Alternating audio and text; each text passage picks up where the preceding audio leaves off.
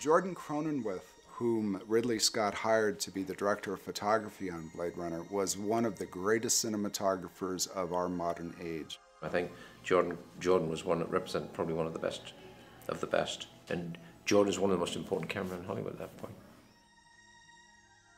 Well, we all paint with light, but he was one of the grandmasters, as far as I'm concerned. He was born here in California in 1935, and when Jordan came to working age, worked as an assistant at the lab, in Columbia. I think Columbia was doing a Western and was short of camera assistants, and so he left the lab, his summer job, and went and worked as a camera assistant, and then never went back to school.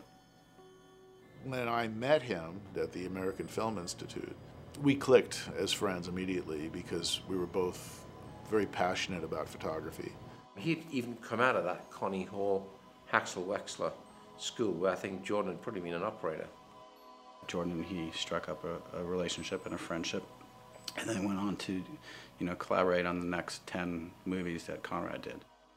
And then I believe that it was a picture that Conrad was offered that he turned down and recommended Jordan, and Jordan went on to shoot that and started his career as a cinematographer. I'll tell you, one of the most amazing things that I remember about Jordan was on Cutter's Way. I was the AFI intern and trying to be, a fly on the wall. And he said, put a double in that light. And so I put a double in. And then he said, now put a single in. And he said, put a single in the light. And he turned to me and he said, Ernie, what do you think? A double or a single? You could have knocked me over with a leaf. I was just floored that this man would ask me what I thought about lighting his set. So I said, well, I think you ought to put a double in it. He said, absolutely right. Put a double in it.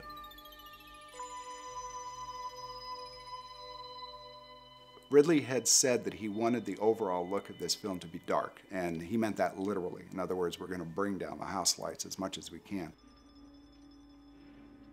Jordan would put quite a lot of light on and then crush it down. And he absolutely understood the layers and layers of light on big setups.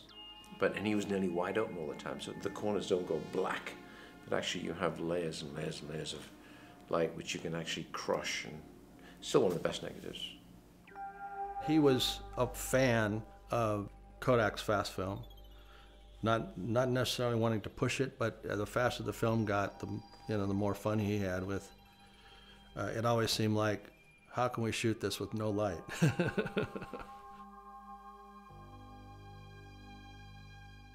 He said, why don't we just deduct light? And I thought, well, that sounds like a great idea because I'm a grip, and now I'm going to be able to do a lot of lighting and, basically just putting big blacks up on over the side and just taking out the light.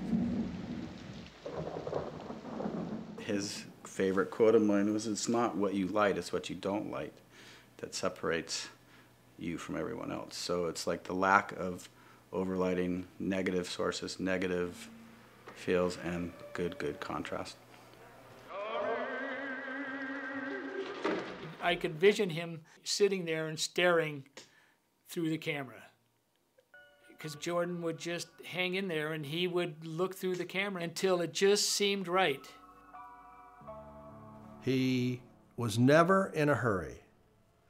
Let's look at what we have and how do we make it better. And he was brilliant at that. But he was one of the most tenacious and stubborn men I've ever known. And I mean that in a positive way, because he would fight to keep his imagery as sharp and as vital as he could up until the last minute when, he gave the set over to the director. Hey, look, two creative people in one eyepiece. Come on, guys. Something's going to happen. He's not the quickest person in the world, but usually the best aren't. And when I'm throwing up a shot of a room which is the size of this building, it's going to take time to light it. Otherwise, I'm going to hate it. So I've actually got to be patient, and I understand that. The old saying goes that it's not the time it takes that takes the time. It's the time between the takes that takes the time. Jordan had almost like a Vermeerish type of approach to light. Everything was sourced interestingly. There were deep pools of darkness, and there was always a very, very complicated palette. And it certainly wasn't just like a flat, high-key, overall wash of light as so many other films are. He really knew what he was doing. You know what? I'll tell you the secret. Is a large source as close to your subject as possible. Right on the sideline, right out of frame. And then you have all that wraparound. See, so you have a fill and a key all from one source. People will say, well, so-and-so is a really good cameraman, but he really can't light women. Jordan is a really good cameraman, but he could light women, he could light anything. I remember we were shooting at Tyrell's office, the scene that preceded the Voight Kampf scene, when Rachel makes her entrance. And here's this incredible scene of art direction and light, and this beautiful, beautiful woman with the most elegant skin. And she walks in this beautiful light, and then a moment before she stops, there's this shadow that she walks through, just a tiny little shadow bar, which I thought, he added that as we were lighting the shot. And he looked at me and just gave me a little wink when he did that. And I knew exactly what he meant. It was like, yeah, this is it. This is like the cream in the coffee, as he used to say. I think that he preferred the light to be invisible and to be natural and to come from natural places and not be contrived. Blade Runner, of course, is an exception to that because it was a world that was not real to start with. And so it introduced, of course, much more dramatic and progressive lighting sources than we were all used to before. One of the things that he did learn on Blade Runner was you don't have to have an excuse for a light coming from somewhere. The light is there. And when you really look at it in real life, light's coming from everywhere. And in fact, the first time we were in Deckard's apartment, during a rehearsal, actually Ridley had his eye on the camera, and Jordan had told me, every 20, 30 seconds, have one of the guys swing a xenon through the window. And then Dick Hart's guys took him and lit him and put him in position and just swished him through the set. And God, Ridley's seen that and he goes, fuck me. And Jordan said, well, it's a shaft of light coming through. And Jordan said, have him do it again while we were all standing up. And he went through again and hit all pictures on the piano, hit everything. Well, Ridley said, I like that. Let's use it. And then that was the beginning of the Xeons. From that time on, the Xeons were everywhere. A lot of people that know Blade Runner do not believe that we had just 4 1-kilowatt xenon searchlights.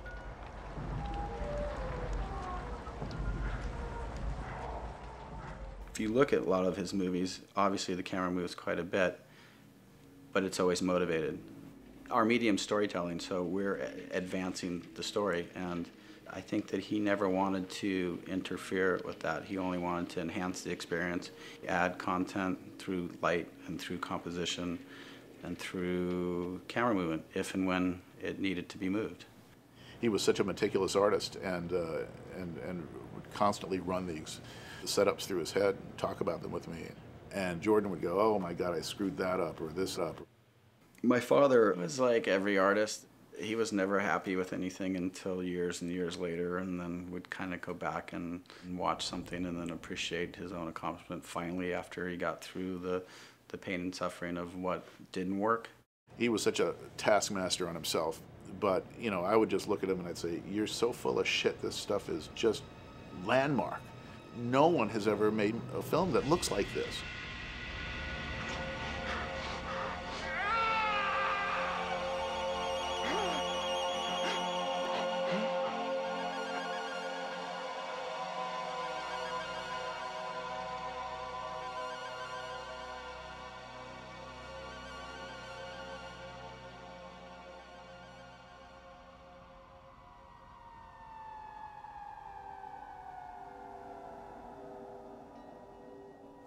Looking back on it, Jordan was very proud of what we had done. Later, the film got ignored at Oscar time, which was really sad. The divine injustice of its lack of recognition by the Academy and by the ASC at that time was just frightening. He was a brilliant, brilliant cameraman, and I think he got screwed not being nominated for an Academy Award. There's no two ways about it. But in Jordan's case, he won the BAFTA, which is the English Academy Award, for cinematography on Blade Runner, which was well deserved. Interesting, BAFTA, it's the opposite way that our Academy works. You know, that's why often you hear when people get nominated here, it's all about the nomination and not so much the award. Of course, everybody wants the award, but there it's your peers that actually decide that. So it meant a lot. It was nice validation for, you know, an accomplishment. Do you know when he won the BAFTA? It was the middle of the night, and he called me from England. He called me from England and said, "We've won the BAFTA. We've won the BAFTA," and he included me as a partner in that, and I was stunned at his generosity. I learned a lot from that man. He was comfortable enough as an artist and as a professional that he looked at sharing his knowledge as a gift that he could give to other people. You know what? I tell you something. All your good photographers are sharers. They don't have any secrets because they know there's no secrets. He shared everything with everybody who was interested. If somebody was interested in lighting or cinematography, he was there for them. I came in toward the end. There were about 4 weeks left to go to do one shot, one night. It was the car going through the tunnel, the 3rd Street tunnel, downtown, with the white tile walls and everything.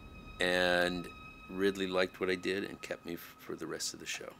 And Jordan, one of the most wonderful human beings I've ever known, was very generous, and he just said, "Ridley likes your stuff, go out and do it." He just sort of gave me a free hand to do. I knew what filtration, I knew what, you know, what they were doing with smoke, and had a sense of some of the lighting setups. So I was able to replicate Jordan's work very easily. He didn't feel like he had any mysterious secrets or exposure secrets or tricks that for a long time people kept to themselves. And so there's a whole array of us that grew up under his tutelage that are all shooting, working cinematographers now, all in the ASC. Everybody, it seems, that was fortunate enough to work with him certainly gained a lot by that experience. One of the things I learned from Jordan is, you know, if you think of something at take 3 or 4 that you want to change, or you get an idea, I mean, creativity is a linear process. And let's face it, a creative mind doesn't stop creating just because you start shooting take 1 or take 5. And if, you know, Jordan thought of something that he wanted to do after the first couple of camera takes, well, he did it, and he threw it in.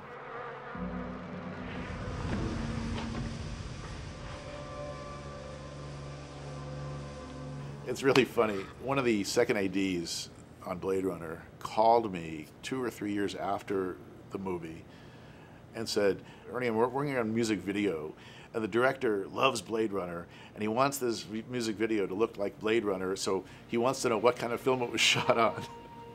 So I said, well, 5247, you know. But, you know, shooting with the same film stock is not going to reproduce that look. But certain directors like Phil Joannou, you know, and David Fincher, they knew what was going on, and they wanted to work with Jordan, of course, and did on a number of projects. His work was beautiful. It was different on many occasions. It was all different from each one to the next. And I've never seen a movie that he made that wasn't an extraordinarily looking movie. he wasn't predictable. You couldn't say, oh, this is what he does. What he does was constantly reinvent himself and do different things. And I think that is one of the most amazing things about his artistry, is that you couldn't define him by one movie or by one scene or by one conversation.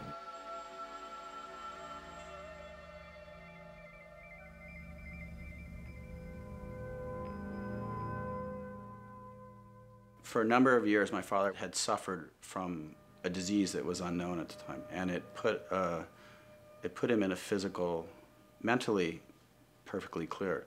Physically, it drained him. Jordan had really got it down. I mean, he, you know, and then his body gave out.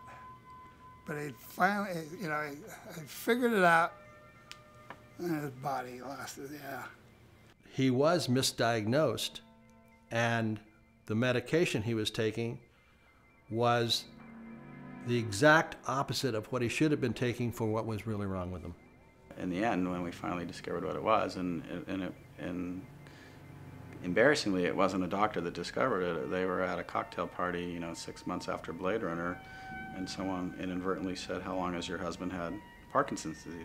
And she was like, "No, of course, he's got MS." She said, "Oh no, he's got Parkinson's."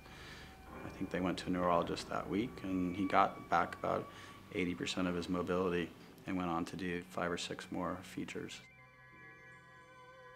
He dealt with it so evenly, and so he would joke about it. And like I said, he's just a kind and gentle man, and he didn't let his physical problems interfere with his art. You could never feel sorry for yourself or let your fatigue or your duress come into play when you saw someone that had so many obstacles to overcome, that never ever lost focus, compromised shots, let integrity drop. It was always about the shot till the end when they called wrap.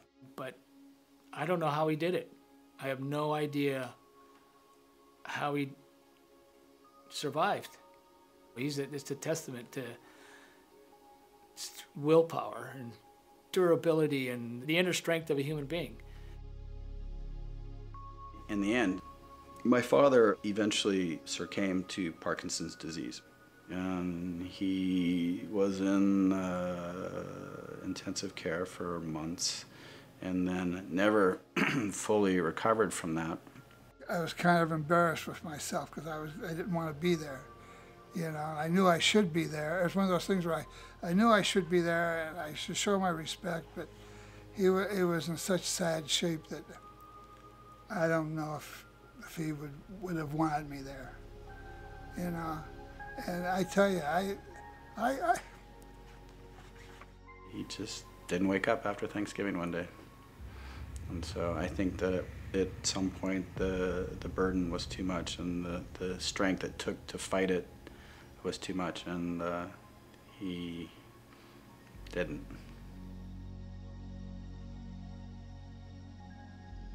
As a cinematographer, Jordan's passing was a huge loss to our community. He was the best of us. I think today he empowers young cinematographers and old cinematographers that want to reflect back on another master of the craft, whether it was a commercial or a music video or a concert movie or a film. And I think that he leaves a lasting lesson to just be observant to what goes on naturally around us, and love light and watch it and be it, you know, feel it, and it'll come across.